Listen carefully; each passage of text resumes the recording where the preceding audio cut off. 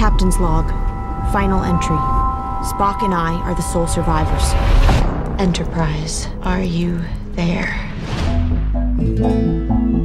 Morning, Wendy. Good morning, Scotty. Can we go over your everyday schedule? Wake up, go to work. Welcome to Cinnabon. Would you like a Cinnabon?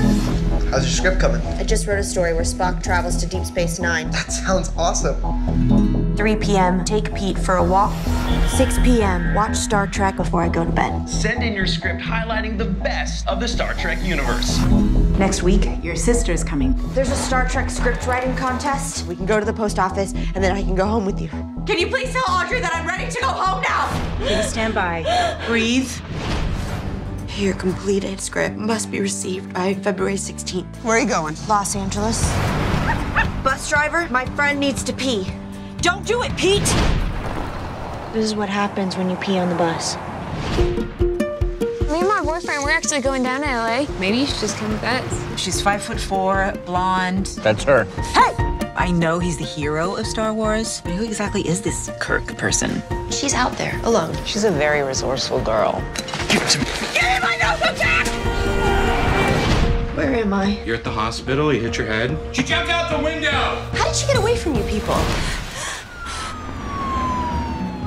Nadeb Yoharsh. What language is that? It's Klingon. Your sister is one of the most complex and creative people I know. People have their own lives, and after a while, those lives don't include you. Captain, there's only one logical direction in which to go. Forward.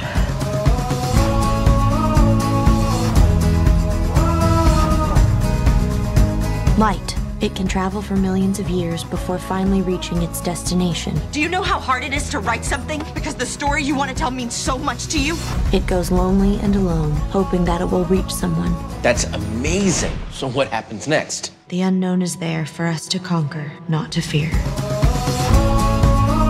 What was Leonard McCoy's daughter's name? Joanna. Oh, snap! Payoff!